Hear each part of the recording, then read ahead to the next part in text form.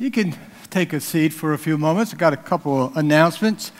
First off, really want to draw your attention in the bulletin. You have an insert on the other side of sermon notes.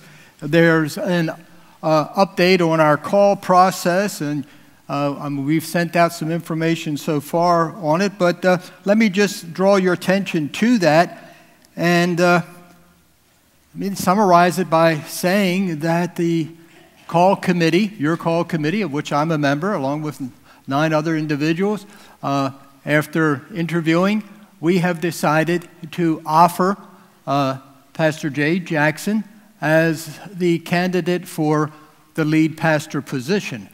Now, the next major step is for the congregation, the members of the congregation, to vote on whether to accept our recommendation or not.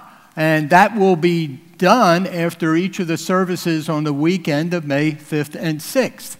To help prepare for that, what we have decided to do so that we would have time to answer any questions or any concerns you may have, that we will have a meeting on Monday, April 30th, 7 o'clock in the fellowship hall, and we invite everyone, all of our members that can possibly come, and we'll go over our thought process, the workings that we went through. That won't take long, but we'll describe the interviews and that process, and then we'll entertain any questions, any comments that you might have, in order to help prepare you for casting that vote the following weekend.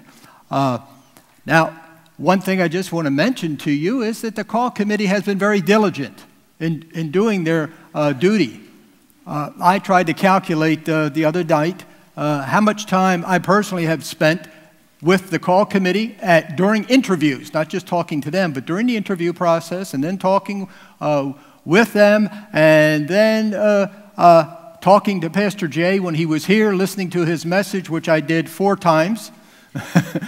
3 times here and 1 in my car on the way home. And I agree with most of the comments that were given to me, that they certainly thought he did a wonderful job. I calculate I spent about 8 to 10 hours with Pastor Jay. Some of that was spent just he and I talking together over the phone, getting to know each other, but my answerings, asking him some questions, his asking me some. So I feel very confident, but I want you to feel confident. So if you can make that meeting, that would be great, and we will let the Lord lead each one of us in making our decision and casting our ballot. Okay, now enough for that business. Now, I do want to mention some very good news. You probably saw it on the screen. We're very close to meeting the objective for the Guatemala trip. We're about $2,000 short, and knowing Trinity people the way I do, I'm confident we're going to make that. I just want to remind everyone that money, that $25,000, goes for the construction of the school down in El Jute. That's not for the travel and the expenses of the team. They put up their own expense money. So just wanted you to understand that's quite an effort on their part and on your part, those who have been contributing. But we don't contribute to everything, but we contribute to a lot of things. So nothing gets done around here without the support of you, the congregation. I do have to mention a sad note, though. Those of you who knew Eva Wright, Eva was a member here for many of those, probably all of her 90 years. She passed away over a week ago out in Montana with her family. They are bringing her ashes back, and there will be a memorial service this coming Saturday morning here at 11 o'clock, and from 10 to 11 will be a time for visitation if you are so inclined.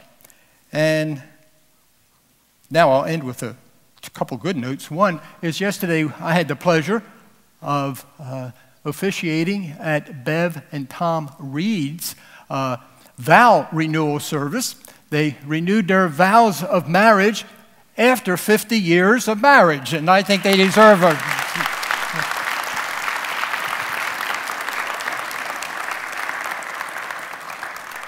I wish you 50 more.